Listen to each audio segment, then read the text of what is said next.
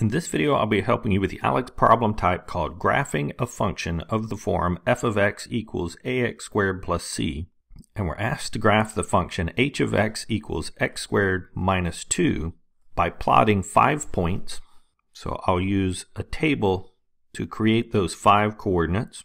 We're told 1 should be when x equals 0, and we should use a couple of negative values. So I'll use -1 and -2, and a couple of positive values. So I'll use a +1 and a +2. And we can then plug in these x values to find the y values, or h of x. And I'll start with the 0. So h of 0, which would be our y value, we would replace the x with 0 and have 0 squared minus 2. And since 0 squared is 0, this would be 0 minus 2, or -2. So we found our first coordinate is at 0, -2. I'll go ahead and drop that coordinate in our graph. And then we can move on to the next value. I'll do 1 next. And h of 1 would give us a y value of replacing x with 1, 1 squared minus 2. Doing the exponents first, 1 squared is 1 minus 2. So this would be a -1 y value. So we have the coordinate 1, -1, which is here. And then moving on to x equals 2.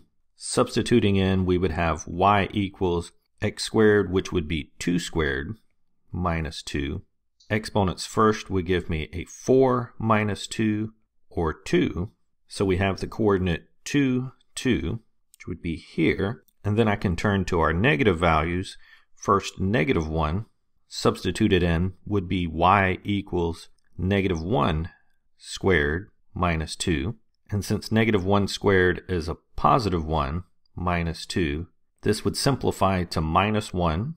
So we have the coordinate -1, -1, which would be here. And then substituting in -2 would give us y equals -2 squared minus 2.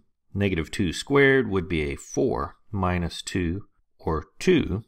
So we have the coordinate -2, 2, which graphing would be here. And when we graph this function, since it is a parabola, it has that U-like shape going through the points we've identified, would be our graph.